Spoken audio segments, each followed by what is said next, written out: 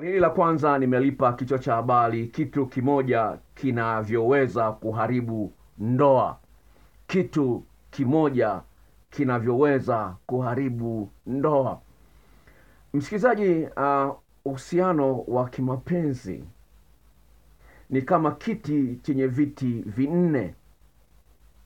Kiti chenye miguu minne. Ukiondoa mguu mmoja katika kiti hicho, kiti kile hakifai. Gari lina magurudumu manne. Ukiondoa gurudumu moja, gari zima halifai. Kwa hiyo napenda nikwambie ndugu msikilizaji, katika uhusiano uliomo kuna jambo moja ambalo mwenzio amelipa kipaumbele, na iwapo jambo hilo halitakuwepo linaweza likasababisha yeye aachane na wewe au kuvunja ndoa yako. Ni kweli unaweza kusema ameniacha kwa sababu sina pesa. Kwake huyu mwanamke pesa ni kipaumbele. Anaona kiti ambacho hakina mguu wa pesa hakifai, ninunue kipya. Unaweza ukaona tendo la ndoa ni kitu kidogo kwako, lakini mwenzio tendo la ndoa kwake ni kitu muhimu. Kama ni kiti, ukiondoa tendo la ndoa ni mguu mmoja katika miguu minne, hicho kiti hakifai. Sasa kiti unaweza kutengeneza.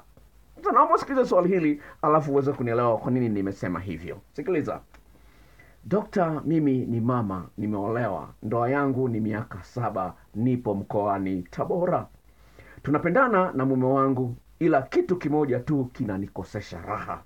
Tukianza ngoma ya wakubwa, mume wangu dakika moja tu anaishiwa nguvu. Yaani anaanza kumaliza muda huo huo. Anaanza na kumaliza muda huo huo. Dokta, tunaomba msaada wako. Kitu kimoja kinanikosesha raha. Huyu mama anazungumza, ndoa ina miaka 7. Sasa napenda kwambia hivi msikilizaji, mimi kila kitu kimoja inawezekana ikawa sio muongeaji mzuri. Unaweza kuwa una wivu wa kupita kiasi. Unaweza kuwa ni mchafu, hujui kuvaa. Unaweza kuwa ni bahili, upendi kutoa pesa.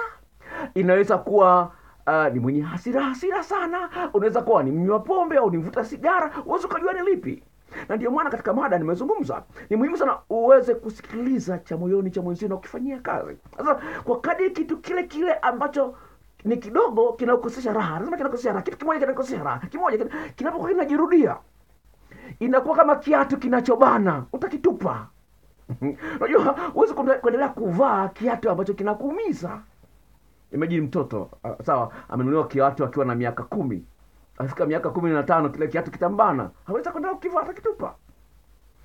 Kwa hiyo kuna maeneo mbalimbali katika mahusiano yanapaswa yapewe kipaumbele. Kwa hiyo usipokuwa na tabia ya kumsikiliza mkeo au mumeo, kuna mambo ambayo wewe utayapotezea, kumbe mwenzio yanamuumiza sana. Sasa hujui ni lini ataamua kuachana na wewe kutokana na kitu hicho kimoja. Wazungu wanaita deal breaker. Kwa hiyo tendo la ndoa inaweza kabisa, mwanamke ambaye hafikishi kileleni na anajua kileleni kukoje, anaweza ataanza kwa kusaliti, afu baadaye ataona kwa nini endelee kusaliti, achane naye. Mwanamume yule ataanza kumdanganya, atamwambia wewe mtamu, sijui nini na nini, ataanza kuwa anakuacha. Wako wanaume ambao wameachwa kutokana na eneo hilo la ngoma ya wakubwa peke yake. Kwa hiyo msikilizaji, na dada yangu, napenda kwambia hivi, mume wako ana tatizo la kuwahi kumaliza, nayo dawa inayoitwa Prika. Hii dawa inaambatana na kazoezi kidogo. Nimeshasaidia wengi kwa kazi yangu, nimeanza 2006.